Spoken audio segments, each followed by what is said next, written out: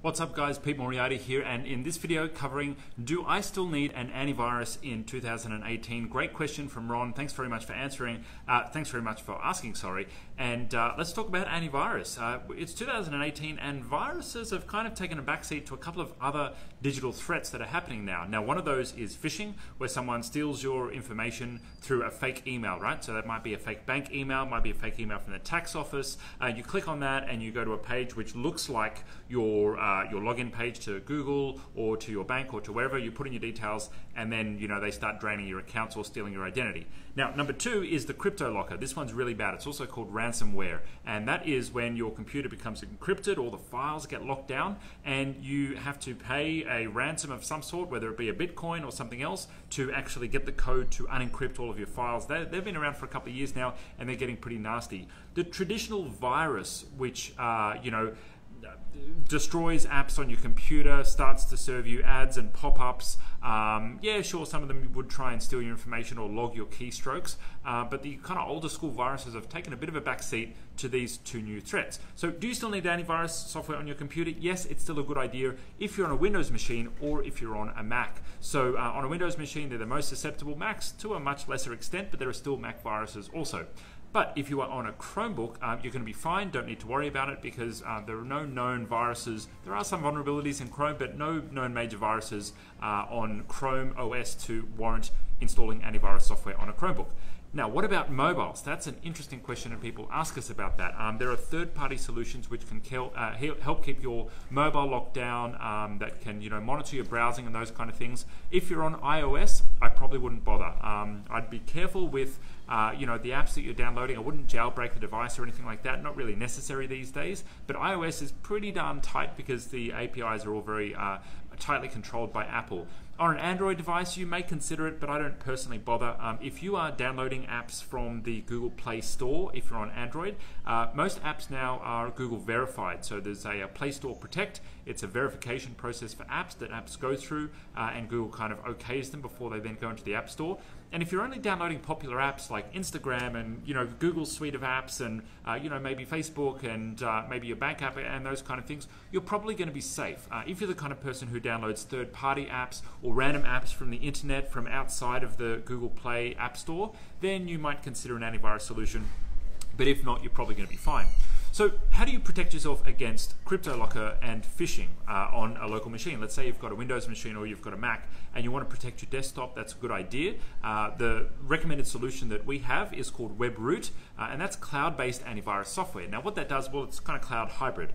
What that does is it does most of the thinking and the threat analytics in the cloud online, so it doesn't use up so much of the energy of your local machine.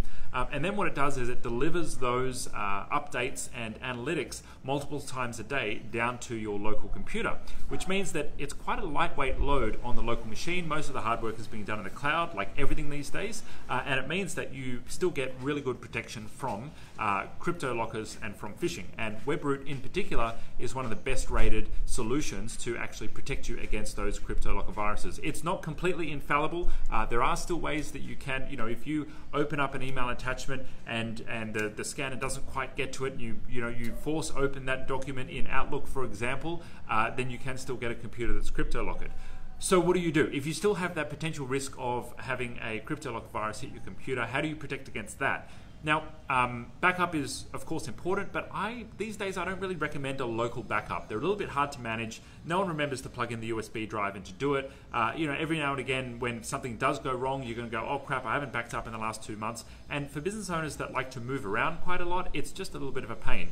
Also, times that by 20, if you've got 20 staff and 20 computers in the office, gets a little bit messy. So the philosophy that I have instead is put everything into your Google G Suite. So Google Drive, Google Docs, have even your, if you've got Microsoft files still hanging around in the business, that's fine, put them all into Google Drive, and then protect your Google account. Because if your local desktop is backed up to Google using Google Backup and Sync, if all of your files are sitting inside of Google Drive, then you're able to basically just back up that Google suite, and then you've got everything taken care of. So if a Cryptolocker hits you, if a phishing attack hits you, then you're more likely to be protected within the Google ecosystem. So what tool do we use for that? That is Backupify, and I've done a separate video on Backupify, which I will happily link below for you guys, so you can learn about how that helps protect your data when you're utilizing G Suite. Now you might be saying, well, Pete, what about phishing? How do I stop myself from clicking on a bad link and having that open up and me potentially put my information into there?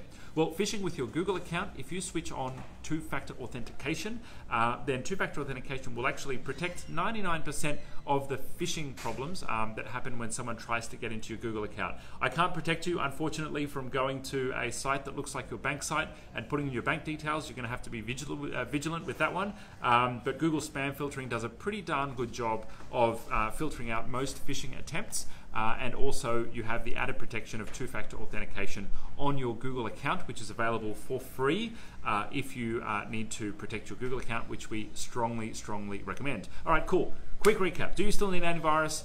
On a Mac and on a PC, probably a good idea. On a mobile device, you're probably going to be fine as long as you're using popular apps from either the iOS or the Android App Store. If you are interested in antivirus for your Mac or your PC, WebRoot, my team can help get you hooked up with that. So just send us a message down below and we'll be more than happy to help out with that. Or you can visit itgenius.com and our team will get in touch. But if you want to get everything backed up in your cloud world inside of G Suite, we recommend Backupify, and that's going to help get everything sorted there. Till next time, catch you later. Leave any comments right below the video, and we'll catch you in the next one. Cheers.